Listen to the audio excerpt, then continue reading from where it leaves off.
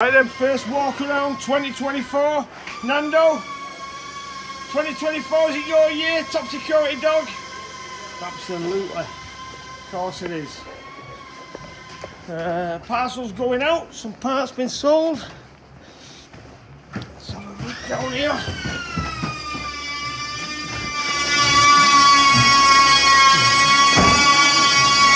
Lois and East. Having some repairs going on the fiberglass.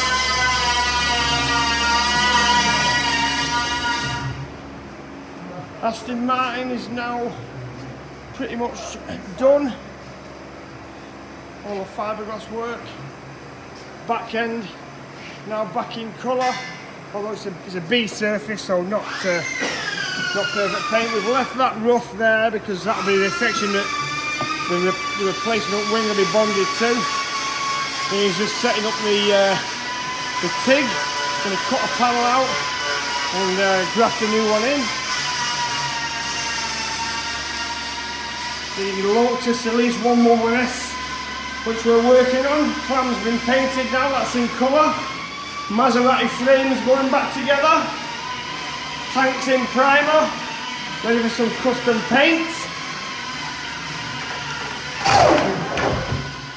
The rest of the car has had some blemishes put right. We'll probably go into colour tomorrow.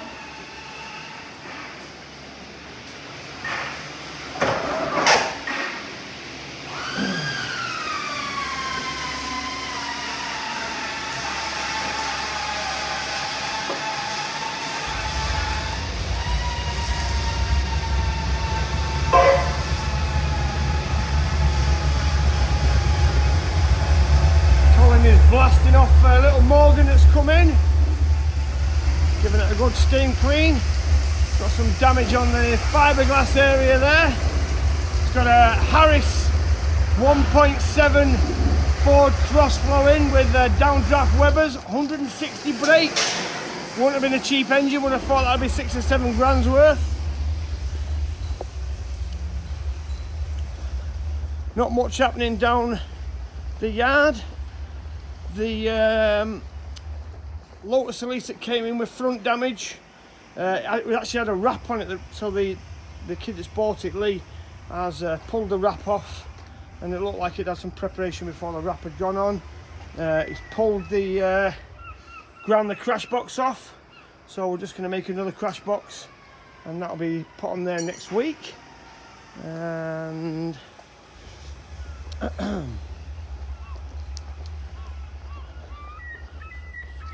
DB9 moulds are coming out for that. We're going to make a couple of front wings and a bonnet. Nothing changed up here, still got that C2. The Japanese import DB7 still there, although I've got a customer interested. Coming to view middle of next week. Well, I'll tell you what we'll do. We'll have a look down the yard. We'll go into the big hangar and see how the motorhome's coming on.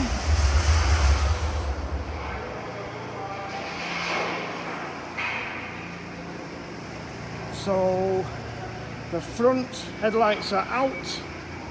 All of the plastic bib has been sorted on there. And it's just like still knocking that back. To be honest with you, it was easier. We'll try to use different vinyl removers, paint strip on that was touching it, so we're just knocking it all the way back. We're going to do some custom headlamps.